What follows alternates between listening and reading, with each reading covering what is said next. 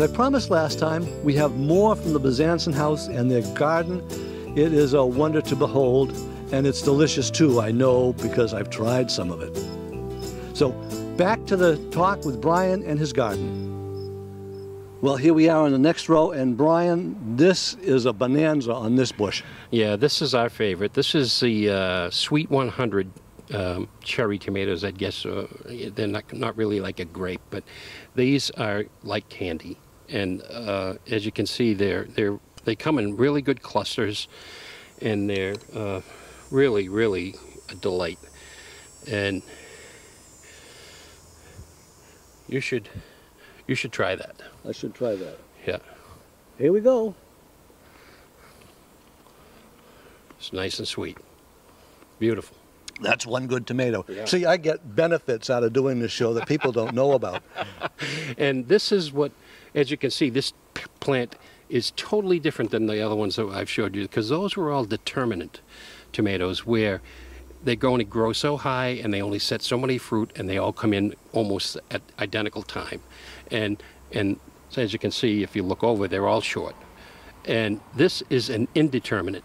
As long as you keep picking and the weather is okay, it's going to keep growing, and it's going to keep producing right up until frost. They call it indeterminate because you never know when it's going to stop. That's right. And these we ate a lot of them last year. We dehydrated a lot of them because they're easy to fit in the dehydrator, and it's just a great plant. And as you can see, I've tied it up because otherwise we probably wouldn't get down this aisle. Yeah. Right next to that, we have something you've been talking about ever since we started this conversation, basil. Yeah, this is the basil plant that I told you I had shade cloth on. When I put the shade cloth on, it looked a little peaked.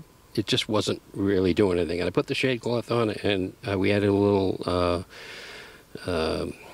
little juice to it, and fertilizer, and it really came back, and the shade cloth really made a big difference. And we've been picking basil off this as we make our own sauce, just to have one evening. I think I made sauce last night. I came out and grabbed a bunch of it and threw it in. So they're great plants. My wife loves growing them.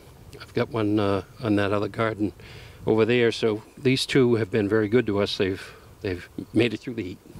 Well, I tell you, when I go back over to the North Baptist Church, and if they're having trouble with their basil, I'm going to send them over to see you so you can tell them how to put the shade on there. Yeah, it was really simple. I had one of these cages, and I had it cut in half, and I set it over it, and it's a white cloth. It's a very breathable cloth. You'll see it back there that I use it for keeping the moths off of my cabbage and things like that. And it's just enough to shade it so it didn't scald. And it made keep the birds away from your sunflower seeds too. Yeah.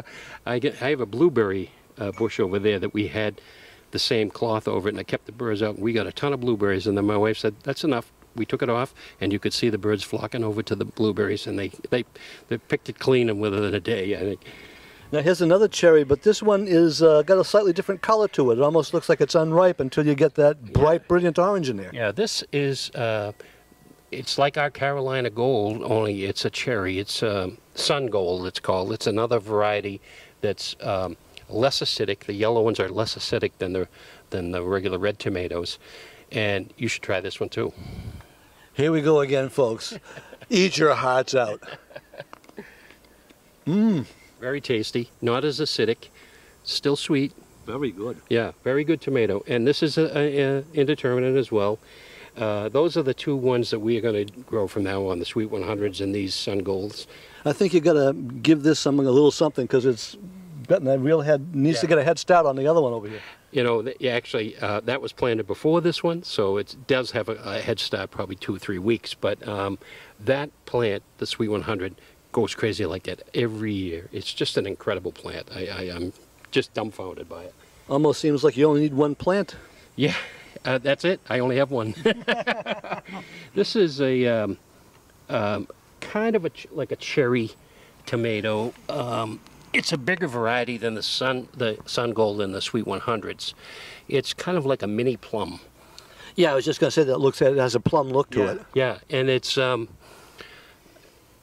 good for salads because it's not too juicy where it'll get your salad all wet. So I just usually top the the end off, and then I just cut it the long way, and I put a half a dozen of them in the salad, and it works out great. Would that be good as a paste type of tomato? If you had an excess of these, you could add them to the regular paste and throw them in. Nobody would know the difference. But you want to try that one? Boy, it's not going to be as sweet. Great here today. Yeah, it's not going to be as sweet. Juicy. Yeah, that's because I've been watering it today, so it's probably plumped up. But that's even sweeter, I think, than the other one. That's amazing, because it's usually Sweet 100 is the sweetest. But this is the first. I actually got these 4 plants and a couple others from Don Avery here in Whitman. Everybody who is in Whitman knows Don Avery, and he gave me a half a dozen plants, and this is the variety that I have, and it's a great plant. As you can see, this one here is going crazy, almost as much as the Sweet 100s, and they're another indeterminate, huh? Yeah, they just keep going. That's why I got these cages, and as you can see around here, I use these clips. If you can see this, it kind of holds this one over here might be a little easier for our cameraman to see. Kind of hold them from going crazy, so you can get down the aisle. It kind of trains them to go straight up, and these are great plants. And if you have limited space, let's say you're living, in a small apartment, or you have a balcony or something, you can put this in a pot, get one of these cages, and you can have it on your balcony, and you'll have all these kind of tomatoes if you don't have the space. It's really good. Speaking of volunteers, I have a volunteer string bean plant. I had string beans on here last year, and I just made this with scrap stuff I had around. And it came up all by itself, and it grew all the way over there and connected with the other ones I have. And it's just more Kentucky wonder, but I didn't plant it. These look like they're kind of late starters too, because I mean, right. Most of the beans are usually gone by this time of year. The whole garden is late, but this is if you can see this here, that's a perfect bean right there. Pick them young and tender. You can't beat that. That's fresh, great tasting, and you can can them. They're great to be canning. And there's nothing better than a bean right off the vine. Yeah, it's so tasty, and these are pole beans, so you have to have something for them to climb on. But if you don't have the space, there's bush beans that will take up hardly any space at all. But I know what this next one is. I can tell by the color. That's eggplant. Eggplant, my wife's favorite. She loved. It's in the nightshade family, and we have some mini globes, some Japanese style. They're long and slender, and we've got some here and some in the next bed we'll show you later. But my wife loved eggplant, so eggplant it is. Followed by some peppers. These look more like the bell style peppers, but they got all different colors. Yep, this is a yellow bell pepper. They didn't really, they're not thrilled with the heat. And like I said, they kind of drop their flowers if it gets too hot, but these set and they held on. So these ones here are all reds. They're going to turn red. That's a yellow one. These over here are also going to be red. Just takes time to have them turn. And this one over here looks maroon. Yeah, this one is a red. It's about ready to go.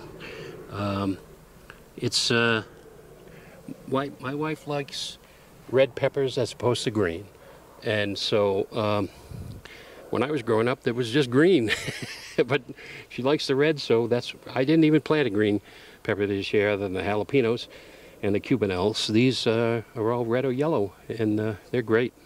My family, we use as many different colors as we can find. The more color you can put in your diet, the better off you'll be. Okay, why don't we stop here, because we got to move to another spot now, and we'll be back, and we're going to have bowers of beans coming up.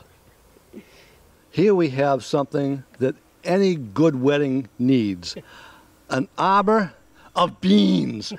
Brian, did you have a wedding out here? Is that why these beans are here? No, I saw this on a YouTube homesteader that I follow, and it's just cattle panels from Tractor Supply. They're 48 inches high, and I think they're 8 feet long. So I tipped them the other way, connected them with zip ties and T-posts, and I made the arch. And then you plant the pole beans down, and they crawl right up. And this is what I was saying about it's easy to pick standing up. And Yeah, pole beans are one of those things that give a garden height, right, as opposed to bush. that's right, because you know, you're growing vertically, and it's, you know, you just save so much space. And if these were bush beans, you'd probably have to have, you know, 2 rows, 3 rows. And this is my favorite part of the garden. You bring your little chair out here and lemonade, sit in the shade and sip, right? I'll tell you, once these have grown through, you get a nice little shade. It's really a unique thing. Yeah. Okay, let me point out some other things for our trusty cameraman here. Yeah. Beans growing way up over my head. That's right. These are Kentucky Wonders, just like the volunteer that I showed you in the previous row. And we just plant them every year. I had a lot of seeds. They seem to work well here. I had trouble trying to find pole beans that were yellow wax. I couldn't get any, so I had to plant some bush variety that are in the next aisle. But my wife's already picked some. As you can see how these are dangling down, it's beans tonight. Yeah, there's a lot here to pick, and as long as you pick them, they'll keep growing. Shaquille O'Neal walking through here could just bite them right off the vine. Yeah, I'm 6 foot, so that's probably at least 7 feet. And I was so happy that I found this idea on YouTube, and it's a great idea. I just can't believe I hadn't done it sooner. Okay, why don't we back down through here and let Brian come in and get in some of the shade now. He's been out in the sun the whole time. Right, that's right. This does provide shade, but both sides here are the pole beans, and they meet in the middle at the top. And it's fantastic. I really, really love it.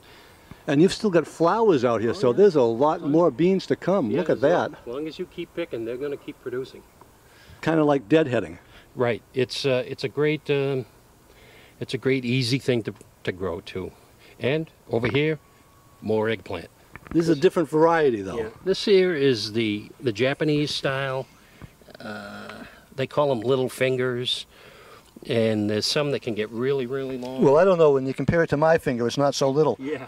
There's a bunch over here too that you know, this, I've seen some grow this long. They weren't this little thing variety. Those things are curling. They almost look like purple jalapenos. Yeah, they're very tasty, and we dice them coins style and add them to stir fries, and it's like I said, she really loves the eggplants. So we've got 4 there and probably 6 here, so 10 good plants. The eggplant parmigianas. Boy, I tripped over my tongue on that one, didn't I? You're drooling. Yeah, for somebody who loves eggplant parmigiana, That's this right. is a real bonanza. Oh yeah, the bigger ones are good for that because you get the planks. But you can make these the same way. You just dice them and you add them to the dish, and it's just an incredible, and it's very healthy for you too. So. Well, you did notice I did finally get that word bonanza out, didn't I? Yeah. These seem to have tolerated the heat and the humidity very well. And you've got some more fruit starting to grow here. The flowers are gone, but the stamens are popping up. Yeah. It's in this back part of the garden gets some shade, so I think that might have helped it. You know, didn't have the intense sun all the time, so it's they seem to be doing well here. Okay, why don't we move around over and we'll go to the netting and see if we can actually get the camera to shoot through the net. Hopefully the sun won't blind our poor cameraman. Yeah. Now, I remember an old movie from the 60s, late 50s, Troy Donahue growing shade tobacco in Connecticut, and here you're growing shade vegetables. Yeah, this is a little homemade insect repellent. It's just water tubes that I got at Home Depot that I cut to fit, and this is netting I got on Amazon to keep the bugs, specifically the cabbage moths, from getting in there. I would have I don't think I've ever grown as good of this crop because I've never had this before, and the moths devastated the crop usually. I almost gave up on it at one point, but these seem to be really growing nicely. In the front row we have broccoli, and these are all cool weather plants, so as we get closer to September, these will really pick up. They don't really care for the heat, but that's why I put it in the back here with this more shade. So broccoli, and then red cabbage, green cabbage, and kale. And these, they're all in the same category of the cool weather crops, and so they all work well together. Broad-leafy vegetables. Yeah, they brassicas, I believe, is, if I'm not mistaken. Although the kale looks more like it's got a million different little leaves on there just because of the lacing on the edges. We've already had a couple of pickings off of this. I just take the netting off and we go in there, and I usually weed when I'm in there, and we just pick what we need for that night, and usually my wife loves kale, so it's one of those crops that she's really happy that they've turned out this way. And over behind us here on the other side, we have some squashes. This here is a summer squash. Now these have been, these are at the tail end. That's a summer squash there. The heat, humidity, and the squash bugs have got, as you can see over here, there's a spot where I had to pull one out that was history. And then we have zucchini and summer squash all the way down. And as these progress, I'm going to probably pull these out and do a succession planting and plant more of the same, so they'll come up now that the cool weather is coming by. I think I saw one, actually a couple out here. Oh, I see a zucchini. No, that was a stem, I think, that I saw. Oh, there's one there, and one there. That, let me get around behind you here, Brian, so that Brian can get in with the camera. There's a couple of zucchinis that I haven't picked yet, plus the summer squash we had out there. So there'll be 3 that'll be on the dinner table this weekend probably. And very cool. These are close to the end, so they're probably going to get pulled out over the weekend, or maybe next weekend, and then I'll plant new ones. And I just direct seed these, and they come up really quick, 7 to 10 days. Over here, these are Cubanelle peppers. They are not hot. And I was just going to say, because with something named Cuban, I'd kind of expect it to be warm. Right. These are a thin-walled, very tasty pepper. And I've picked a ton of these already. There's some here in the back that are pretty good size. And they've done well. You know, they're very tasty. They're not hot at all. And behind you here, you told me that this is more from your friend Don Avery. Don Avery plums. They're San Marzano style. These look a little bit bigger. These were both in buckets. My wife had put them in 5-gallon buckets, and they were outgrowing it, and they didn't look so good. So we put them in the ground here, added some garden tone to them, and they've seemed to thrive. So I'm really happy that we saved them. Okay, and if our camera moves back just a little bit, we've got some other stuff here. What have we got here? This is the bush bean variety that I was telling you about. I had a problem. I've got some chipmunks, and they love eating these shoots. And this should have been a 4-row bed, and I got a 1.5 rows here, so I'm going to replant some more. But these are the yellow wax. I don't know if there's any yet, but there's plenty of flowers. Oh, there's one little one right here. These are actually my favorite. I love yellow wax beans. They just, you know, if you like to make a 3-bean salad or whatever, but they're very good. But I could only find them in the bush variety. And that little one you found in there couldn't tell that was a wax bean because it's still green. It's still very immature. Yeah. So hopefully I'll get a bunch as the month goes by. So these are more jalapeno peppers. I tried to get, there's a variety of jalapenos. It's called a natapino. It's the jalapeno flavor without the heat. But I couldn't find these, so I had to settle for the regular hot ones. So I'm going to be very careful with the seeds, and flavor's great. But serve them up with a fire extinguisher. Yeah, you know, make some salsa or nachos, and But jalapenos, sometimes when you grow them, one year they're hot as heck, and then next year they're mild. So it's hit or miss. Okay, we have one more bed to take a look at. I think it's pretty much a squash, but we'll get to that one real quick in just a moment. Well, I suppose we ought to call this one Rerun Alley, because what we're looking at here is more baby butternuts. Yeah, I try to do succession planting where if I started something early in the year and I know they're probably going to die out, like the zucchinis and things like that, cucumbers, so I try to do another batch. And these have an interesting story. These are more baby butternuts here. And these came out of a baby butternut that my wife saved the seeds from. And I didn't really expect them to do too much, because we ate it on like a Monday, and then she gave me the seeds like on a Wednesday or Thursday, so they didn't really dry out so much. So I put 18 seeds in a container, and 15 of them came up, and they started growing really well. And so I said, we better transplant these. So we had a spare bed here in the last bed, so we put them in here, and 2 passed away. So we went from 18 seeds to 15 plants to 13 thriving plants, and they hopefully, even if we get one butternut out of this, we've come out ahead. So that's kind of like 13 being the lucky number for a change. Let's hope that that's the lucky number, because they look really healthy right now, and they're in a good spot. So.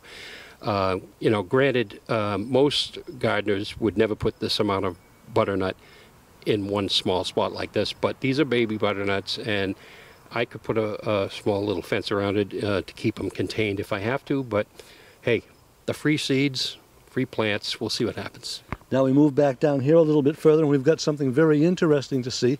These, you told me, are cucumbers. Yep, these are cucumbers. These are, let's see, Market More. On this row here, and if you this was my sweet pea bed. The sweet peas in the spring will grow up the vines, but they don't like the heat, so I had to come up with something else. So I knew the succession planting for the cucumbers was really a good time to do it, so I planted these seeds. These are Market Moors. They're standard 8-inch slicers, and they will grow up the vine, and I just kept adding things to hopefully that they'll stay upright and stay away from my chipmunks. Okay, this is something we want to see here. Brian, look at this. A cucumber vine. I don't know how many people have actually seen a cucumber vine grow up a trellis, because when those fruit come through, they're going to be a little on the heavy side. Yeah, that's why if you notice there's a clip there, and they have tendrils right here. These are the tendrils that you can see that they'll grab onto anything that's there, because they want to grab on and run. That's what they are by nature. So that's why I wired this all up this way, and hopefully we'll have a wall of cucumbers in September. But I knew my other cucumbers were at the end of the line, so I had to come up with some kind of plan B. And the back row of those cucumbers over there is a variety I've never tried before, and it's called a Bait Alpha. And it's supposedly a seedless cucumber that's very tolerant of heat. So I give it a try and see what happens. They're starting to get flowers, so hopefully we'll get some and test out that new variety. I like to try a couple of different new things every year just to see what happens. So. And you've come up with a brand new gardening term too, just a minute ago. A wall of cucumbers. Wall of cucumbers. That's right. I actually think this is probably the best way to grow cucumbers. I just used bush variety up front, but these here, I think, given the good circumstances, will grow right up here. And it's nice because then you'll see the cucumbers hanging down. You'll know when they're ready. You won't get too far, because if you let a cucumber on the vine turn yellow, it signifies to the plant, I've done my job, I've completed enough seeds to reproduce, and they'll stop making cucumbers. So you want to make sure you pick your cucumbers green. Don't let them get yellow. Okay, well that, I think, does it for your garden. That was quite a tour. Oh, one more? Well, one more? This is an interesting story. These 4 cucumbers in the back over here, my wife started on the porch in hanging planters. And they started to fizzle out a little, So I said, well, maybe we should take these out of the planters on the porch and put them in, we have a spot. So I put them in there, and they're starting to turn green. So hopefully they'll catch up to these other ones on the vine here. And so we'll hopefully have some more cucumbers, because I like pickles. Yeah, when you're almost coining another thing here too. Instead of the hanging gardens of Babylon, the hanging gardens of Bezanson. Yeah, you know, it's I'm lucky that I have this opportunity to do this. A lot of people don't get that opportunity, but I definitely feel that at my age, my back and my knees are pretty sore. So it takes a lot of effort, a lot more work than people think it is. But I love it. It's not work; it's a hobby. And, you know, you get produce. Yeah. Produce. And on that note, we will say we're going to stop production here, producing the produce. Yeah. And thank you all. Thank you, Brian, first for showing us your garden. It was my pleasure, anytime. Yeah. And thank you all for watching this Garden Spaces series, because it certainly was not a single program thing. Right, right. And keep your eye out, because we will still be doing some more gardens. And don't forget, if you have a garden, vegetable or floral, send us an email to info@whca.tv and let us know about it. So long till next time.